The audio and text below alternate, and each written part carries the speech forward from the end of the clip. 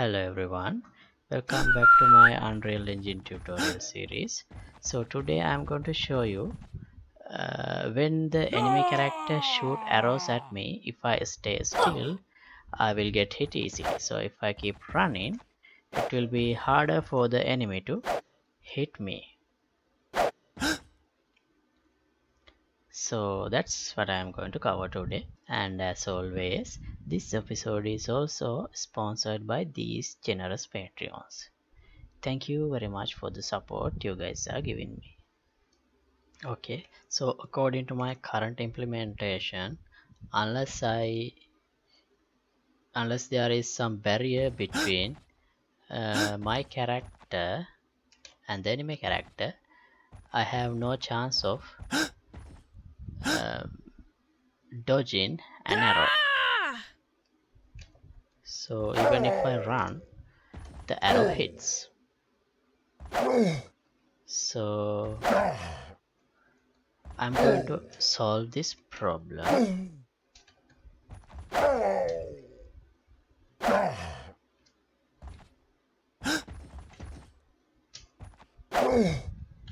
today. Okay, let's open enemy character.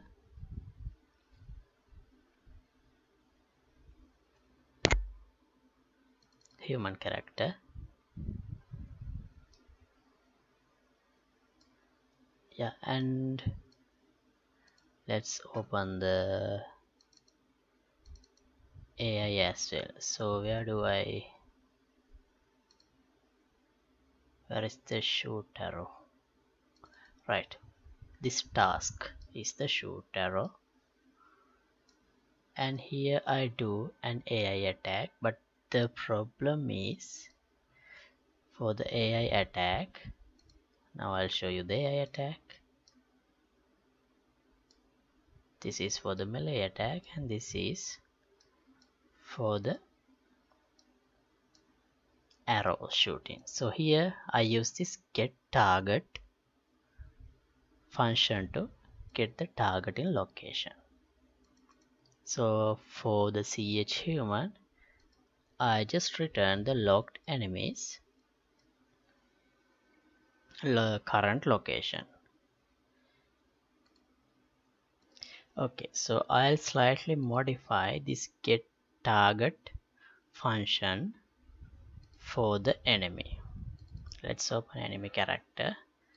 Have I already implemented? Override it here. Let's check.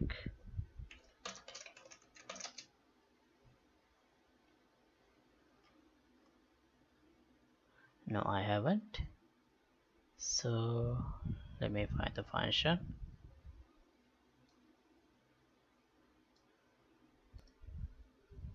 Right here I have it. Get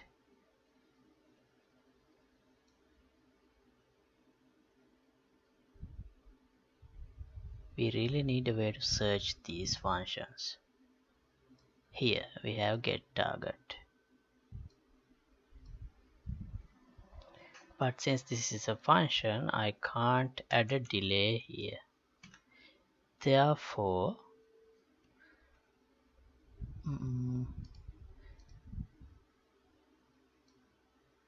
let's do something like this. I'll promote this to a variable.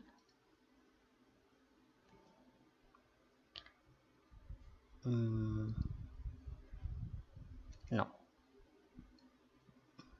I have the locked enemy. Let's get locked enemy. So I should be able to do this only if I have a valid locked enemy. So therefore I'll do a is valid node here.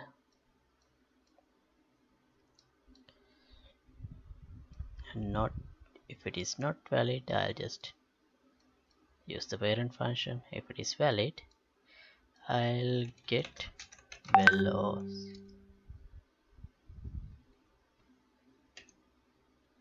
velocity of that character, and then I'll get this one. Actually that returns the current location. Get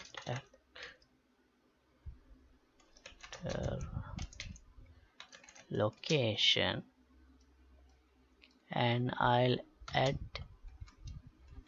this location of with this velocity with a multiplier like this.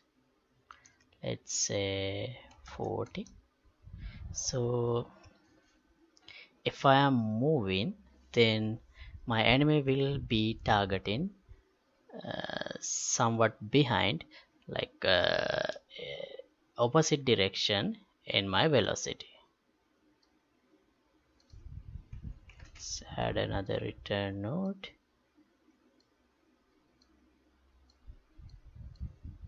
So what I'm trying to do is, if I'm running to left side, and I should be able to evade the arrow because enemy will be targeting behind me. Alright, let's see how it works. Let's go to the vision area of the character.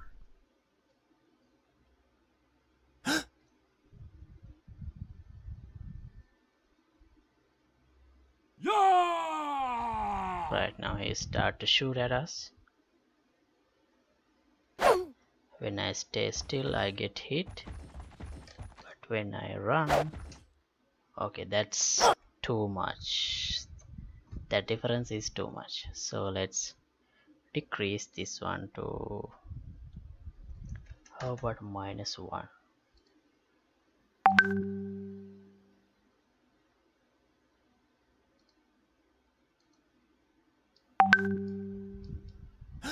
Let's see.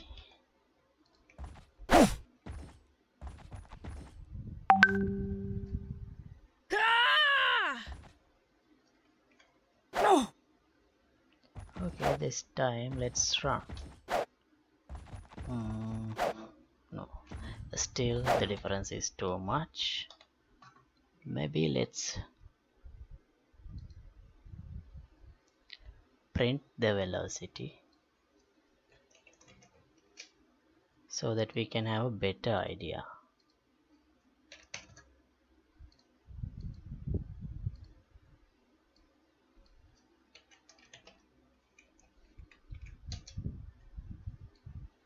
How much we should use here. Alright, actually, yeah, no need to do that because I already know the maximum velocity. We can check it here. Max movement speed or something. Let's see. Yeah, max walk speed, it's 600. So therefore I think we should use something like minus 0.01. Well, 6 points would not be enough. 0.3.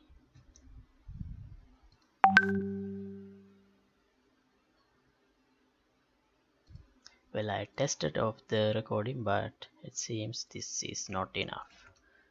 So let's try 0.8.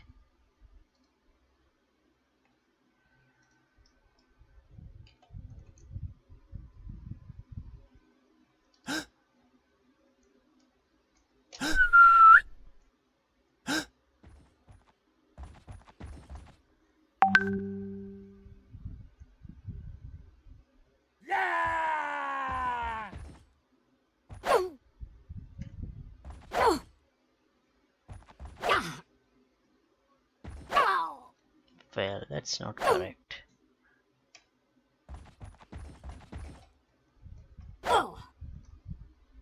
And also the arrow hit location is wrong. Okay, it seems 0.1 works, but I have a little problem. So this is the problem actually.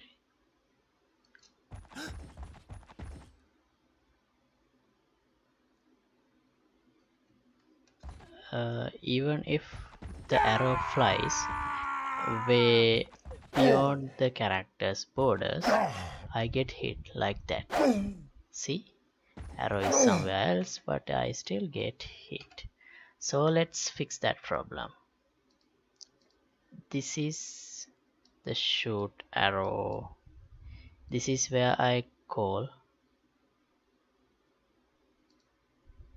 fire event for the of the arrow, and here I do the damage like this on arrow hit, based on arrow hit event. So first I have increased, this was earlier 50, I have increased it to 500, and the next thing is this is where I call on arrow hit on the target, the hit object. So in this case the ch human.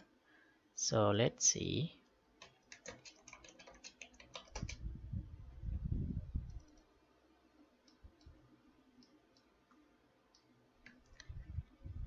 Okay, here we get the call this get hit macro, and we get this closest socket and attach the arrow to that socket. But before doing that, I think we should check the distance between the closest socket and the arrow hit location.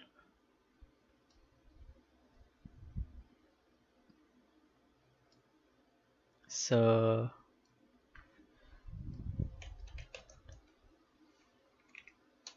let's get the distance from hit location to this location. I think I am returning the socket location. Yeah, correct.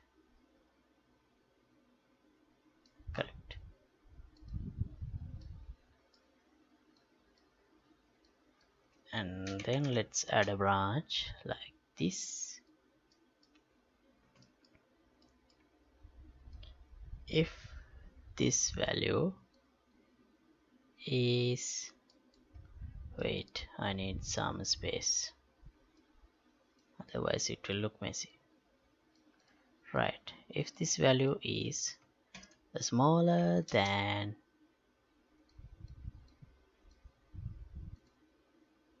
what should be the better value? Let's try 30. 30 we will do this, otherwise we will just destroy this arrow.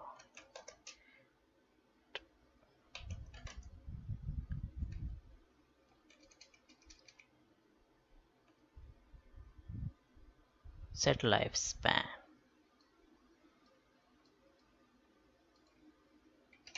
to 0.1, and I should do this before calling this get hit macro.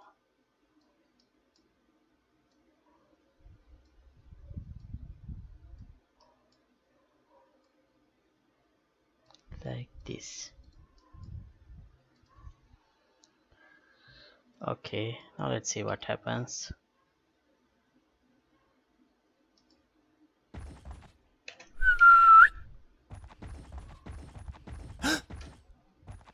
He heard my footsteps, now he's checking on me and detected.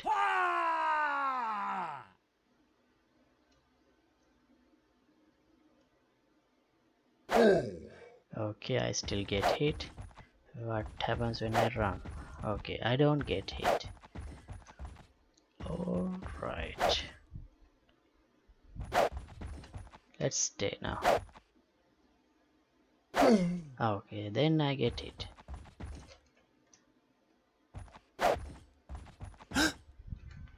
Alright, I think that completes my objective. And if you like to support my work, you can get the membership of my Patreon club. Link would be in the description below.